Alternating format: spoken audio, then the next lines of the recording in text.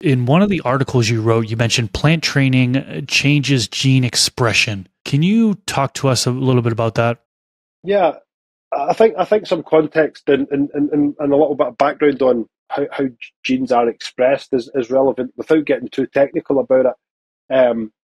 People forget that, and plant has DNA, of course, right? But they have an entire genome in every single cell of their entire existence, right? So every cell that makes up the roots, every cell that makes up, the stem, the leaf, the thing, each one of them has its own genome. So, and each one of those cell types have a different way of expressing the genome, right? So they have different genes that are active versus ones that are inactive in other tissue types. And that's true in cell types as well. It's why a flower's a flower and a root's a root, right? They start from essentially the same precursor, but they deviate down the line, cell division and differentiation.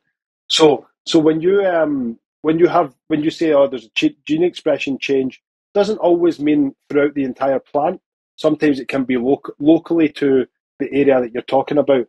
So that's just a little bit of preamble that I wanted to give and qualification of that. If you cut a plant, for example, doesn't necessarily mean that every every cell expresses its genes now differently, but there can be big changes at the site where you made that cut. But there is also signaling mechanisms that do go throughout the plant, and it can prime the plant for, like I say, stress resistance and stuff like that. So your specific example, if you're taking a clone, you injure the plant. Okay, you cut through the plant branch, and then you take the clone away. Now forget about the clone. What happened? What happened at that site that you cut? So the plant has a wound response mechanism that's evolved for millions of years. This has got to do. This is a kind of an advancement on the trait of herbivorism. So, whether it be a small animal or insect that chews on the plant, that eats the plant for its dietary needs, the plants have got a response to that, whether it be producing certain compounds that will repel them, different tastes, whether it be some plants have developed like spikes and needles, like stinging nettles, for example, to try and, repel that. So they have like a whole tens of millions of years of evolution and hundreds of millions of years of evolution behind those mechanisms, right? So that's the other thing to bear in mind. It's like when we're taking a cut, and it's nothing new to the plant. The plant's like, is well ready for an injury like that. But what we can do there is we can make the injury in a specific way at a specific time, that we can try and direct some of that expression and changes in gene expression. So, like, let's say the wound response mechanism itself, right? Like that's a good one to pre-activate.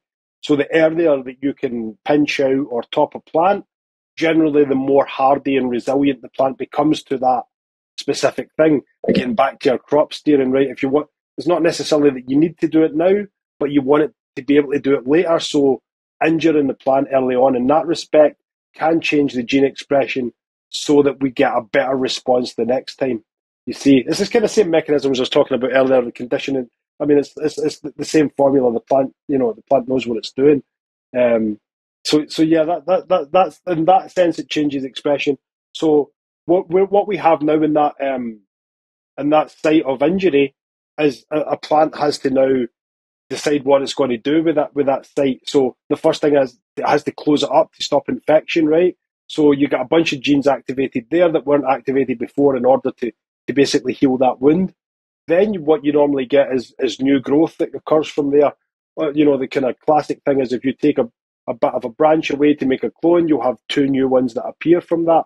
That's an interesting change in expression as well, because you've each, although there's like a what we call the apical meristem, which is like the tallest part of the plant is where the main suite of stem cells are in the plant. But it's also true that on each branch you have an apical kind of dominance as you go up and down that branch itself.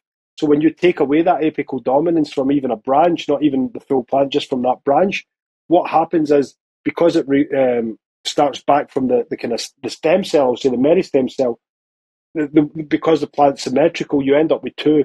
So we know this phenomenon, right? When you take a cut, you often get two that grow back. So that's what's happening there. You're changing Not actually, that's actually less to do with gene expression and actually more to do with how the cells differentiate, because you've set them on a pathway. But it's all triggered by the fact that you've caused this wound. So it's all like a series of gene expression, protein receptors, and it's a big feedback loop, which one action results in another action, results in another action, and often that does result in a series of gene expression changes. So very literally, that's what that means. But then a little bit more kind of holistically, it's about readying the plant for the different types of things that's to come as well, i.e. more stress, and that's how you can mitigate the stress response. Because some things you want a stress response, and some things you don't want the stress response. You want to be able to do things, and the plant just keeps growing, doesn't care, right? And that's the whole big battle between pathogen and yield, pathogen resistance, and yield. Pathogen resistance is great, but sometimes what happens if the plant doesn't defend itself and it just keeps growing, it ends up decimated at the end, right? Because it's been eaten alive by this bug or whatever.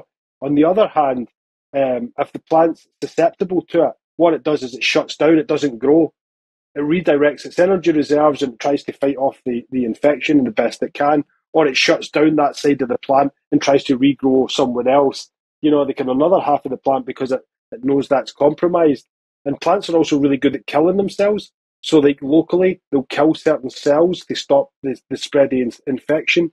And that can actually be, quite widespread. A plant can actually just it's called programmed cell death, and just completely destroy itself in order to save itself. And again, different parts of the plant will do that. You even see it with it's a bit of a stretch, but the same thing is when the wilt leaves. It's a kind of similar thing, right? It's okay, that's done now. We just cut off the supply of that, slowly pinch it, and then it's no longer getting any nutrients from the stem, and it withers and dies and drops off. So it's the same kind of thing, it's slightly different, but it's the same kind of thing. This clip is brought to you by AC Infinity. Use discount code MrGrow at 15 to save on any of their products.